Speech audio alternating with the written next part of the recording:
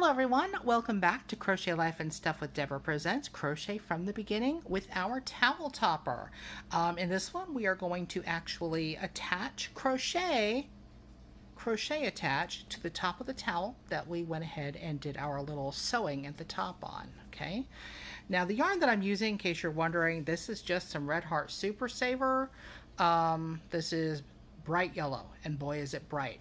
I don't remember where I got it. This may have been in a haul that was like an El Cheapo haul for me. Not sure, don't remember. I've had it for quite a while. Now the first thing we do, just like we normally do, we attach our yarn to our crochet hook. And by the way, for this, I generally use the recommended yarn for the recommended hook for the yarn rather. In this case, this is Red Heart. It says to use a 5mm hook, and that is what I'm using here. You do you. You know, if you are using a yarn that calls for a 4 for some reason and you want to use a 5, great. Or other way around, that's all good. This hook is nothing special. This is an El Cheapo hook that I got from wish.com.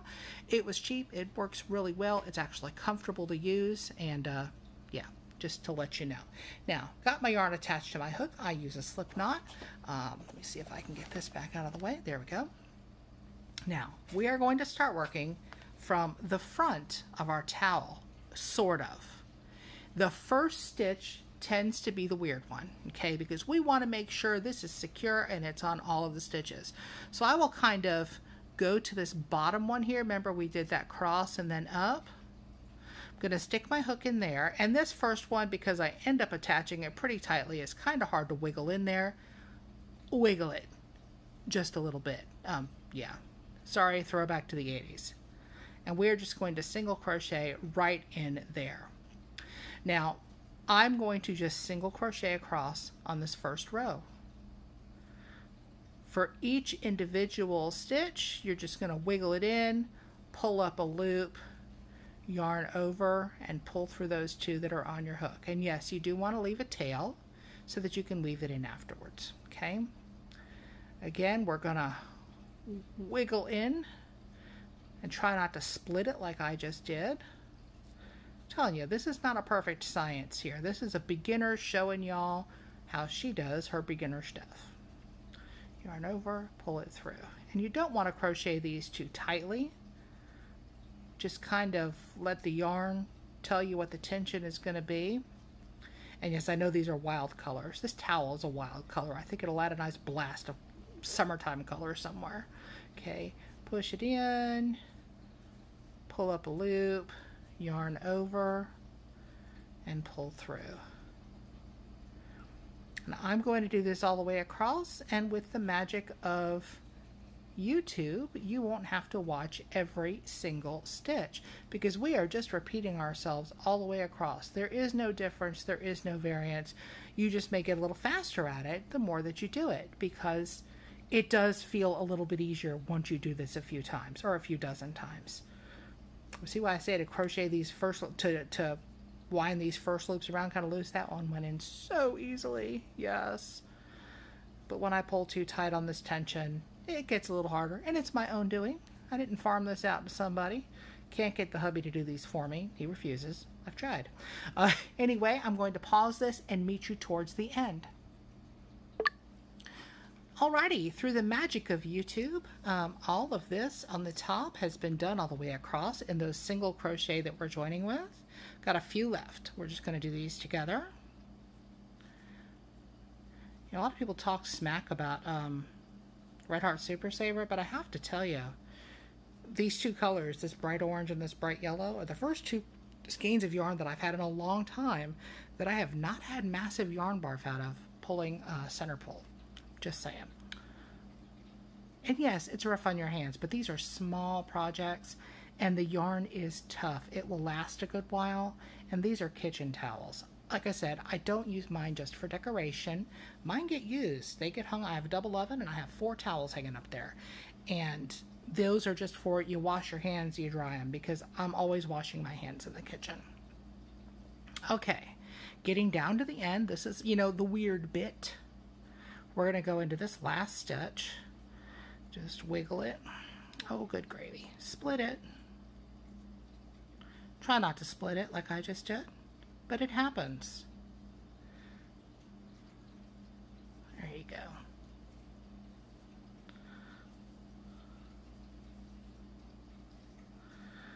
Now these two here, and you see this was sort of the last vertical stitch. I am going to go into these. I say I'm going to together. They're a little tight because of the way that I put them in there. Pull it up, pull it through. When I get to the end of these, you can stop there if you want to. I go around back and I do one more. And yeah, that seems a little counterintuitive. We're not even going to count it later. We're not going to use that as part of our attaching chains or anything, okay? I do that just because it makes it a little bit more secure. Now what I'm going to do here, because that is it for this row, I'm going to turn my work. Now, in most circumstances, most people will tell you to chain one and turn your work, or chain two or whatever. I like the edge that this one gives, the side edge, if I don't chain one. That means you have to look for your stitches a little bit differently on that very beginning and end, but that is all that there is of that. Sorry for the jump there. We just had our mail arrive at the door. We had a package. But yeah, I like the edge that it gives when I don't do it. So I'm just going to turn my work. Make sure all this stuff is out of the way. And I am doing, from here on out, it's half double crochet. That's it. That's all. Nothing else. Going to wrap around, if you remember from our half double crochet. The first row of half double crochet I do has no decreases in it. And I will do this all the way across.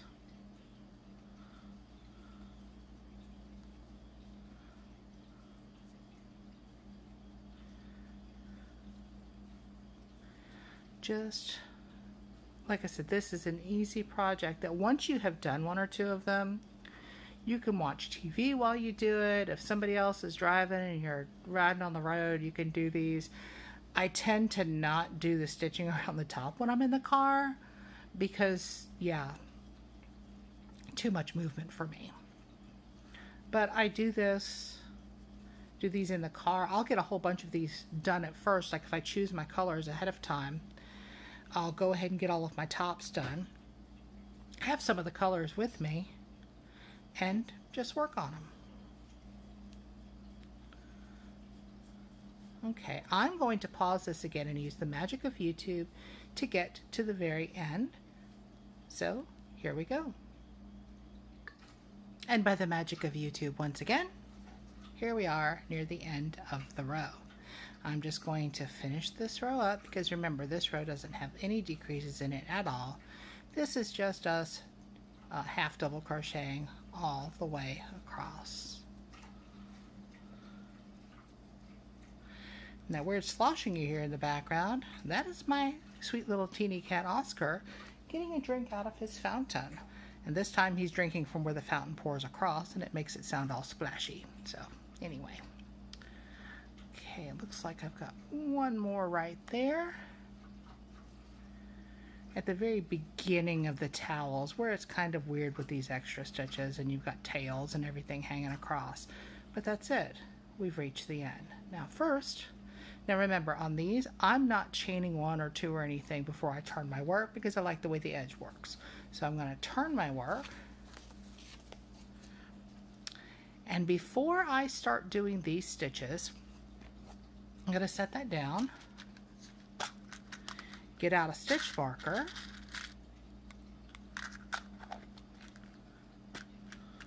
put that back over there, go to the other end of my work, and I'm going to count up in this row 6. 1, 2, 3, 4, 5, 6. Put my stitch marker in that 6th one. The reason for that is on this first row of decreases, we are decreasing by 3 stitches on each side. We're going to do 3 of the half double crochets together on this side, and then half double crochet, just regular easy peasy lemon squeezy all the way across until we get to this side. And then that is the correct number to do our half double crochets. That way I don't have to stop and keep counting 53 times on this side. I just found that this works for me. If you can eyeball and go, oh yeah, that's 6 stitches, I'm done, and not have the TV distract you or the cat or the hubby or whatever, great. You do better at this than I do. So I have to use a stitch marker. Okay, and with these, because of the way I do it without chaining first, I end up with an interesting little bar across here, but that's okay. Wrap around, put your hook into that first stitch, pull up a loop. Remember, we're doing decreases here. Go through the first 2 on your hook, and look, I'm going to do that again because I did split my yarn. Okay, through the first, pull up, and yes, I leave all the mistakes in. 1, I'm awful at editing, and 2, I make mistakes. It is what happens. Go through the first 2. There we go. No splitties there. Then I'm going to go through that, go into that next stitch, pull up the loop, and go through all 3. I said go through all 3. There we go. Yes, like I said, I also do talk to my yarn. We have done our first decrease, and we're going to do 2 more right here. Okay, so we're going to yarn over, go into our stitch, pull up a loop, go through the first 2, go into that next stitch, pull up a loop, go through all 3, and then 1 more. This is the only row that we will do this 3 times on each side. We give it a good kickstart. Okay, yarn over, go through, pull up, yarn over, go through 2, go into the next stitch, pull up a loop, yarn over, pull through all 3. That is our decrease for this side. And notice it's starting to curl, and you know what? That's what we want. We're going to curl into the wrong side. Notice how we started it off with that fold in the very beginning? That way it'll just start wrapping nicely. Now I'm just going to do these standard easy peasy lemon squeezy half doubles until I get to my stitch marker, and I will join you back there by the magic of YouTube. Ta-da! Magic of YouTube. I have gone to the end. Notice this is where I put my stitch marker. Okay, so I'm going to take that little sucker out for now, but it's not going to go far because we're going to be using it again. Put it here so I don't drop it. Okay, now we know that since we hit the stitch marker, these are all going to be half double crocheting 2 together, or we're doing decreases. Okay, yarn over, pull up a loop, go through the first 2, go into the next stitch, pull up a loop, and go through all 3. And we'll do it again. Go through, pull through all 3. Okay. Yarn over, go in. This is our 3rd stitch that we're doing. Pull through the first 2, and you may have to twist your work up to look and see where that stitch is. Ah, good gravy. I missed a stitch when I was counting. Look at that. There's actually 2 stitches left instead of 1. So I put my stitch marker in the wrong place. You know what? It happens. No fret, no harm, no foul. I'm going to count again. 1, 2, 3, 4, 5, 6. There's that 6th one there. So good gravy. Let's see if I can do this right. See, I told you, I make mistakes, even with the magic of YouTube. This one will be a regular. It's okay to frog. Really, it is. It is not a big deal to pull out some stitches and redo it. Okay, let me count again. 1, 2, 3, 4, 5, 6. There's that 6th little guy there. Okay. Now we're doing our decreases. Ta-da! Go in, pull it up. First 2. And all 3. Yarn over, go in, pull up your loop, go through the first 2. Oh, don't yarn over there. See, 2 on the hook. have I done?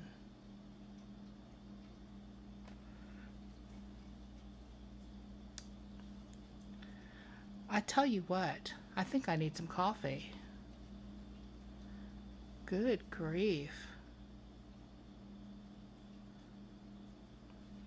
All right, there are my 6 again. I am starting this over.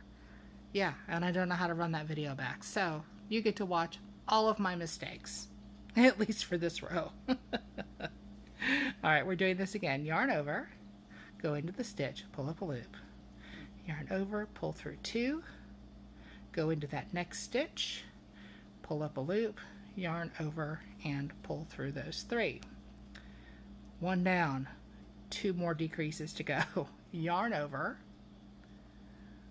pull up your loop, yarn over, pull through those first 2, go to the next stitch, pull up a loop, yarn over, and pull through all 3. Then these 2 little guys down here in the corner. Okay, yarn over, go into that first stitch, pull up a loop, yarn over, pull through 2, go into your last stitch in the row, pull up a loop, yarn over, and pull through 3. After much consternation, I have managed to finish this row. Good gravy. Okay, let's see what we have here. Notice it is starting to curl under on both of these sides, and that is the only row where we're doing 3 decreases on each side, just to give it a good head start and boost. Now, before we turn our work, we're going to go over here to the opposite side of where we're going to be working, find the end where we have that bar across. That's another reason when we put the stitches the way I do, I can really find that last stitch easily. So 1, 2, 3, 4, because we're only going to be decreasing 2 stitches on each side. Okay, let me do it again. 2, 3, 4.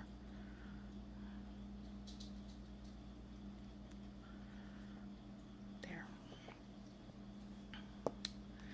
On this side, I'm just going to turn my work, and I'm going to do 2 half double crochet decreases for this row on each side, and for every row there on out until we get to where we want to be.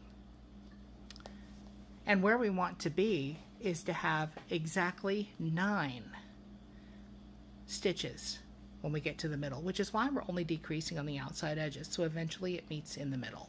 Okay, I'm going to start off a few of these here. Pull through 2, next stitch, pull up, yarn over, pull through all 3, yarn over, pull up your loop, pull through 2, next stitch, pull up, all 3, and that's your decreases on that side. You are done. Now we're just half double crocheting till the end here, and I'm just going to work while I talk here. What we want to do is do our decreases on each side until we end up with 9 stitches left. Yeah, if you are decreasing and you end up with 10 or with 11 is easy. You want to reduce on each side, 1 on each side, and I will show you when we get up there. But if you have one, like say you have 10 stitches left, and well, you can't do 1 on each side because then that would take us down to 8 instead of 9. In that case, and in that case only, you'll do a half double crochet 2 together right in the middle. It really won't be noticeable, but it'll bring you to the right number of stitches, because it is important that we have 9 when it's all said and done, because we eventually have to put in buttonholes for our button. Now I use these big honkin' buttons that I find at Walmart in packages because they are cheap, they are big, they're easy, you can do really cool accent colors with them, and because my yarn needle with yarn fits very easily through those buttonholes. See that? Because if your yarn needle won't fit through, then you can't attach them with yarn. You have to attach them with some kind of thread or something smaller. Yeah, that's why I like using the big honkin' buttons for these. And also, it works out with the way I do my buttonholes. My buttonholes are 3 stitches. Yes, we will get there, I promise you. But for right now, we're going to wrap this part up And we will continue this next week with what to do when you get your decreases down to 9. And if mine ends up having 10 or something, I will show you doing that decrease in the middle, because I never know, because I don't count my initial sewing on. Sometimes I end up with a 10, sometimes I end up with an 11 and have to do a 1 decrease on each side. You just want to keep it balanced. And we're using all of the same skills that we have this whole time. Split my yarn. Try not to split your yarn like I just did. Yep. Told you, real crocheter, real mistakes, and a real beginner right here. Okay? But I will meet you again when we are ready to do those 9 stitches. See y'all next time. Thank you for coming by for Crochet from the Beginning, the Crochet Towel Topper series. Bye y'all.